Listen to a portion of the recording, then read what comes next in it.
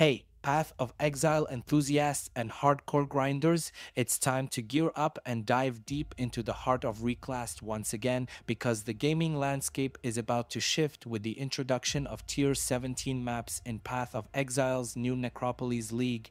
This isn't just another update, it's a game changer that's pushing the boundaries of the endgame grind to new, exhilarating, and challenging heights. So let's break down everything you need to know about these formidable new maps straight from the insights of GGG's Mark Roberts.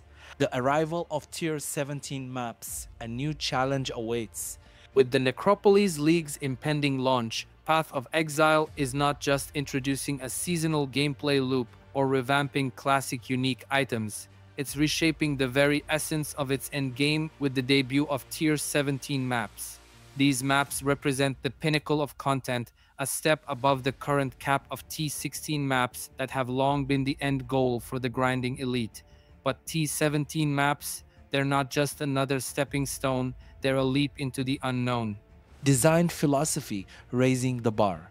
According to Mark Roberts, the game director at Grinding Gear Games, T17 maps are designed to redefine what the endgame grind means in Path of Exile. These maps aren't your average farmable content, they're the zenith of challenge, intentionally scarce and crafted to test your mettle, skill, and character strength like never before. With T17 maps, you can't rely on your usual tactics. They come pre-rolled and no modifications are allowed. It's about facing the game head-on with nothing but your wits and your build to see you through. The rarity and challenge, a delicate balance. What makes Tier 17 maps truly unique is their rarity and the philosophy behind their design. These maps aren't meant to be sustainable, they're rare gems within the game's ecosystem, offering bursts of intense challenge rather than a continuous grind. This scarcity is by design, pushing players to engage with other forms of endgame content in between tackling these formidable challenges. And while they're tradable, don't expect them to be commonplace.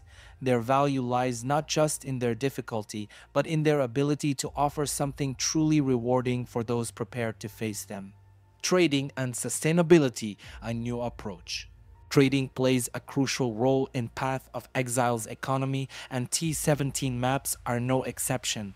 They're tradable, yes, but this isn't about turning the endgame into an endless loop of T17 runs. It's about striking a balance where players can dip into the pinnacle of Path of Exile's content without it becoming the norm. It's a testament to the game's depth and its commitment to offering a variety of experiences, from tackling Uber bosses in their Uber forms to braving the elements in a T17 map that you've traded for with the spoils of your adventures. The ultimate experience, not just another grind.